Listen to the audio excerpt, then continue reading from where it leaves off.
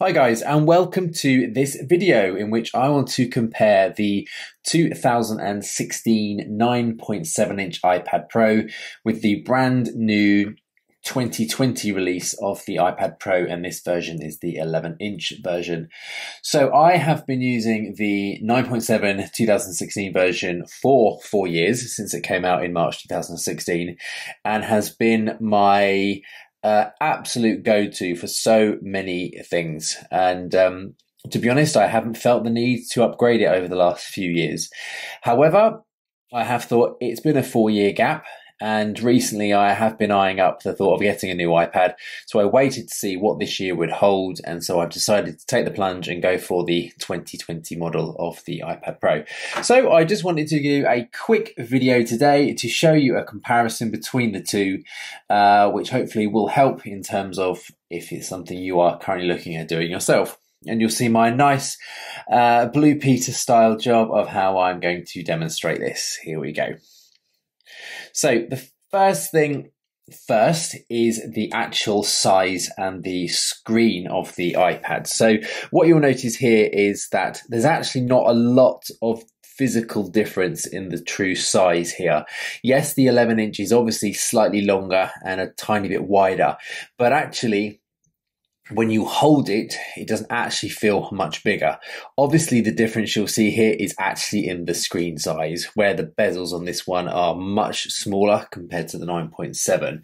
And that gives the actual screen estate, the overall size, and it's much bigger for you. Now, what was great about the 9.7-inch from 4 years ago, and the reason I think it stood its stead in the time basically, is because for the model, it was so well spec'd out at the time that actually I think Apple have really struggled to improve upon it. Now, when you consider that at the time the screen here, for example, was laminated, it had a true tone display, it had a P3 color gamut, and it was 500 nits brightness, and even now it still is a really great looking screen.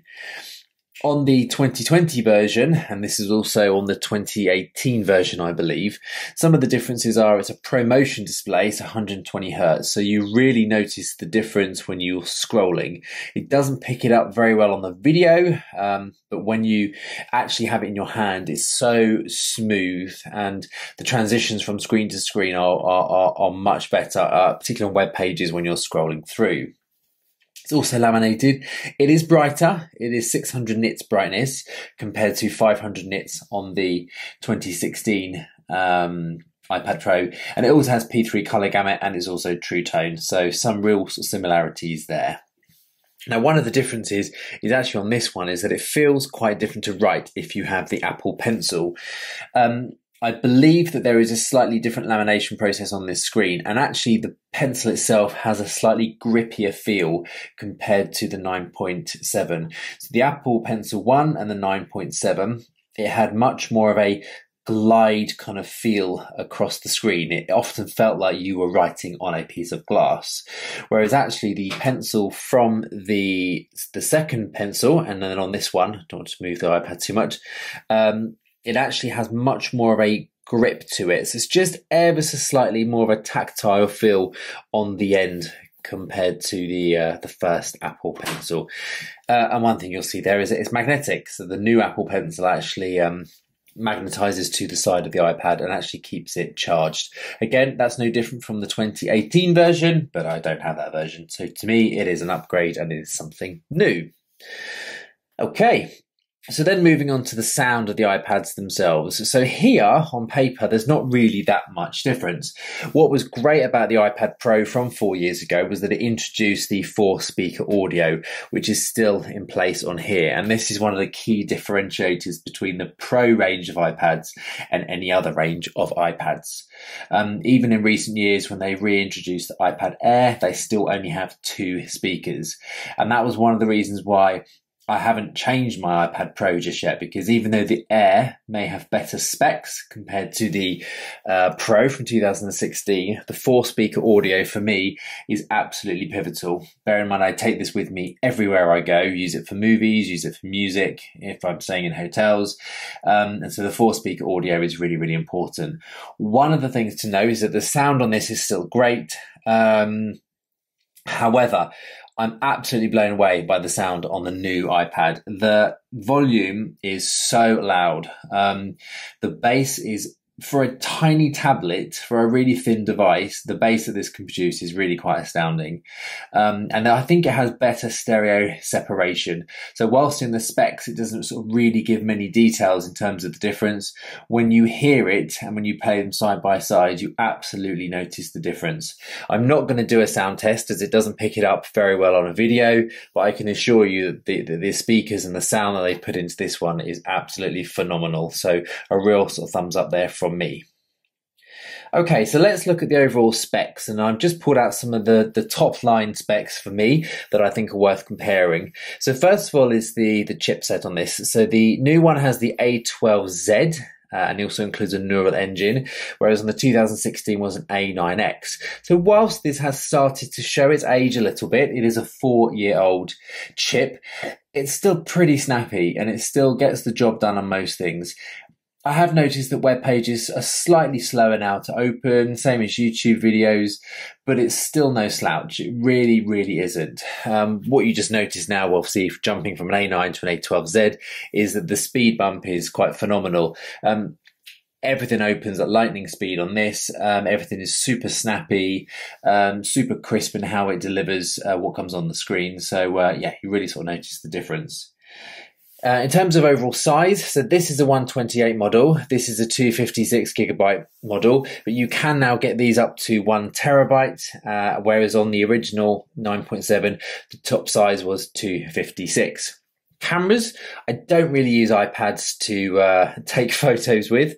Fine, if that's your thing. I personally don't do that. That's why you have phones in your pocket.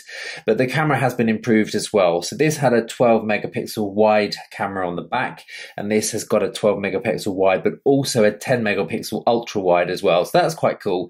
If your phone can't do ultra wide, then this new tablet can.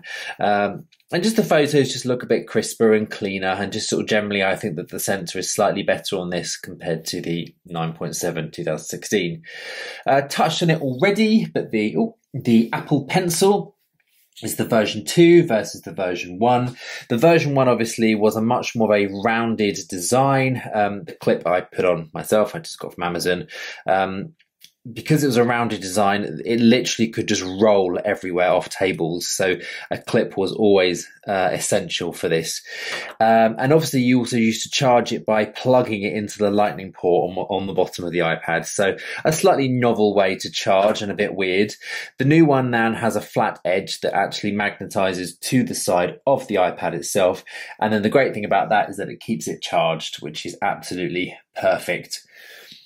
This one also now comes with what's called a LiDAR scanner. So this really helps with all the augmented reality work that Apple are really pushing. I doubt it's something I'm going to use massively, but it's cool to know that that comes, and people are saying it's been used in space endeavors and all kinds of stuff like that. But yeah, not really that important to me. I'm sure I'll give you augmented reality stuff a little bit of a go. Then one of the main differences between this one and this one is that this has a lightning port to charge. So with all the iPhones at the moment still having a lightning port, this has then moved to USB-C when it did in the 2018 version. So, but over the years, I've actually acquired more things now that use the USB-C, and I'm kind of hoping that when they update their iPhones this year, they finally move to USB-C. Obviously, it's much more universal and friendly compared to proprietary cables that Apple have. So this one also has an upgraded Wi-Fi chip compared to this one. So what I've also noticed is that it's much more, it connects much better to Wi-Fi. It's much quicker. Download speeds are faster. Upload speeds are faster. So just generally it works at a much quicker pace compared to this one here. And then, of course, one of the other differences is that the security in this one was via a touch ID, via your fingerprint, whereas these ones now use Face ID to unlock and to actually get to everything. So really good. Sometimes I notice that if it's flat on a table and I need to make some notes, I have to lean in slightly so it can pick up my face. Absolutely fine if you're holding it and then you are looking directly at the iPad, then of course it will pick up your face. I have to be honest, in terms of a note-taking device, in terms of unlocking the screen, the Touch ID is actually slightly better in terms of doing so. But let's just have a quick in comparison of the two, so you can see here, this is the older design. Obviously, it had a slightly more rounded sort of curvature to it there. Whereas the 2020 model, same as the 2018, has much more of a, I think, gone back to this industrial design. So it's flatter on the sides and it feels much more like a kind of slate that's in your hand. And yeah, I mean, it's both super comfortable, both really, really nice to use. I don't have a massive preference in terms of the overall design. They weigh roughly the same, so you're not going to notice a massive difference. I was wondering whether this one would be slightly heavier, but really in the hand, it really doesn't feel that way at all. Let's just ping this one back. And so let's just give a quick, so yeah, I mean, the thing is, this was what I was saying with the A9 on this one, you don't really feel like this was ever a slouch, but this is so super quick on the new one here. It really is. Everything just kind of moves along an absolutely beautiful pace. You'll see there, for example, when I went into Spotlight, it juddered a bit at the top there, whereas you did that there and it was just super instant. Yeah, so in future videos I'll actually be doing some speed tests on these, but for now I just think it's let's open it on this one as well. Here we go. Go back to that page. So yeah, so this is my really quick comparison, and hopefully it's helpful for those that still have the 2016 and are maybe thinking about upgrading. I'm really glad I've chosen to do so now. I think this is a wonderful iPad, and I hope to keep this for another 4 years, same as I have with this one. I don't think iPads need to be upgraded every year. For those that still have the 2016 and are maybe still thinking about keeping hold of it, absolutely. I think this still has its place. It's a great tablet. This is probably the best iPad that Apple have ever made, the 2016 version. And I think this has easily got another couple of years left in it there. So if you're happy with this and you're still content, then absolutely stick with this one and still go for it. So I hope you found this video useful. If you liked this video, please drop it a like, please add a comment. And if you want to see more content like this, then please drop me a subscription. And for now, I'll say over and out, and thanks very much. Cheers.